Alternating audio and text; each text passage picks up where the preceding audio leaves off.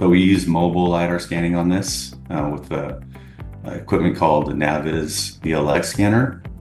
And we use technology called SLAM LiDAR, which is basically a mobile system that's essentially 10 times faster than the tripod-based. The great thing about it is this new technology is just as accurate as the traditional tripod-based scanning. It's been really a disruptor in our survey world that we can scan indoors and outdoors, and we set up control so that we keep that accuracy intact.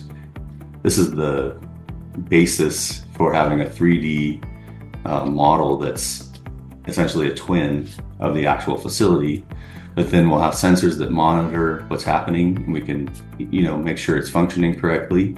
But then from that, it will grow into how can we optimize those functions and then actually predict any kind of failures in the future.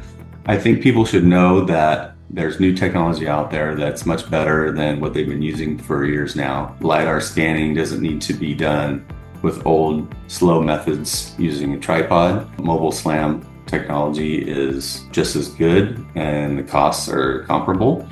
And also space planning doesn't need to be done with field measurements, and it can be done virtually with new technology methods.